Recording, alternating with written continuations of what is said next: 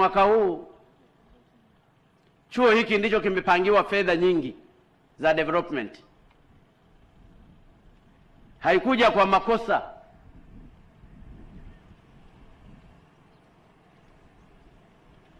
Chuo kinachotoa digrii za kilimo na kilimo kinachohitajiwa na Watanzania wengi zaidi ya 70%, huwezi ukakipa hela ndogo za development.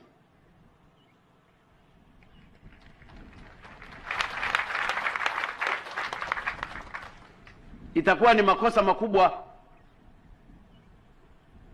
na ndiyo maana tumetoa ile notion ya zamani ya kukisaidia ni chuo hiki.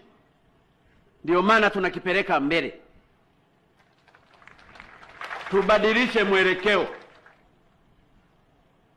Na ni kweli waziri nilimweleza na watendaji wa Wizara ya Elimu kwamba Chuo Kikuu cha Sokoine kipangiwe fedha nyingi za development. Kimetengewa bilioni 8.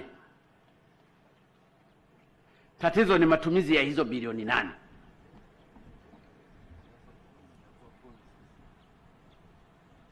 Sasa litakuwa ni jukumu lenu, wewe Vice Chancellor pamoja na wenzako, mnakaa na muangalie value for money. Na kwa kweli nikija hapa alafu nikute hizo hela zimetumika vibaya,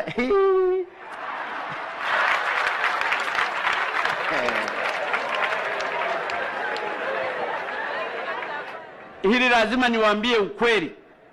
Sitaki kuwaficha na wala sitaki kuwa mnafiki. Nataka zitumike vizuri. Nilipokuwa likiulizwa swali la mabasi, nikamuuliza profesa, akasema katika mwaka huu ana mpango wa kununua magari ili yawe yanasaidia kufanya shunting kwa ajili ya wanafunzi. Nikasema very good. Nikamuuliza kuna matrekta mangapi tangu uje hapa? Amesema nimekuja hapa matrekta yote karibu yalikuwa yameharibika, nimefufua matrekta 7. Nikauliza watu wangu kwa sirisiri, wakasema ni kweli anachosema. Sasa kwa sababu mmefufua, mimi nawaletea matrekta mapya 10.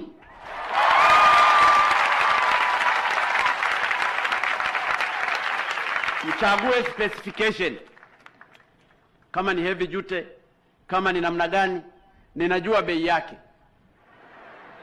Yale magari ambayo ni ya kawaida yanaenda hata mpaka milioni 30. Heavy duty yanaenda mpaka milioni 120. Ninajua at that range, ninajua ni kiasi gani kitahitajika. Lakini ninyi mtoe specification, serikali itawaletea hela. Mwe na matrekta karibu 10 ili watoto hawa, vijana wetu hawa wajifunze. Haweza akaenda kule akawa mtaalamu wa kilimo, hajui hata kupiga reverse tractor. Nataka chuo hiki kiwe chuo kweli, ili hata siku nyingine wakulima wa halmashauri fulani wanataka kujifunza elimu, waletwe hapa, wakae hata kwa wiki moja, learn by doing. Learning is a continuous process. They are supposed to learn by doing. Kama ni kuangalia papai linapandwaje, ajue namna ya kulipanda. Nataka dhamira ya baba wa taifa aliyeanzisha chuo kikuu hiki katika awamu ya 5 angalau tuifufue kwa vitendo, sio kwa maneno.